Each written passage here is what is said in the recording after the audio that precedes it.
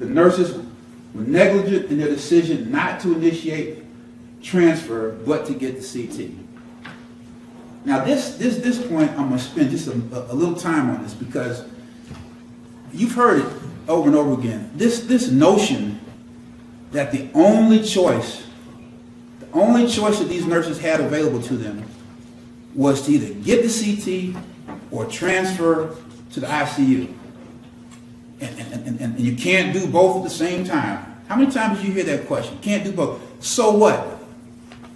So what? Our experts came and told you. Think back on Dr. Cherish. I think he expressed it most clearly. Dr. Nicome and the nurses, they knew that Miss Edwards possibly had a condition that could unravel in seconds to minutes. She can go from looking okay and all of a sudden crash and burn. It can happen. Common sense. What's most important in a situation like that? So what's most important, as per experts, is to surround this woman with protection, with care. Check her vital signs more frequently. Just check them. Just to make sure that if her blood pressure is going up, oxygen saturation is going down, you'll be able to basically identify it sooner and get help quicker. I'm asking you again, common sense. Or does it make more sense to say, keep her unprotected? You know she can unravel in seconds. And let's go stumbling and bumbling and trying to get IVs when you don't even know you need an IV for radiology. Then you find out she needs to get food or has eaten already and shouldn't have eaten. I mean, this is precious time, wasted time. Wasted time. Ask yourself commonsensically, what is most important? This notion that you either had to get a CT scan first or go to transfer first, it is a false notion. There were options.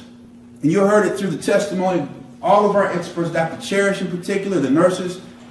The nurses could have independently said, hey, we know that this is something that may unravel quickly. Let's get some people down here. Let's get some people down here right now who know what they're doing. We don't take care of sick people.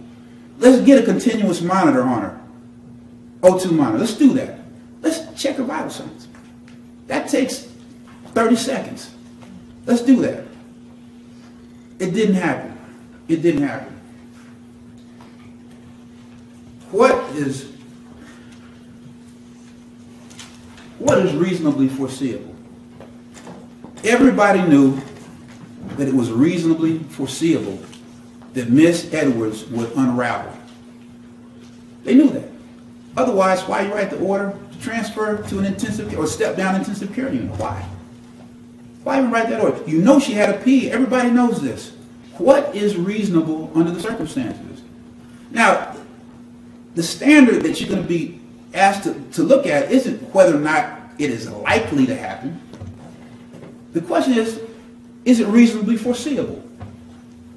And this case is not about the failure to diagnose postpartum cardiomyopathy. That's not what this case is about.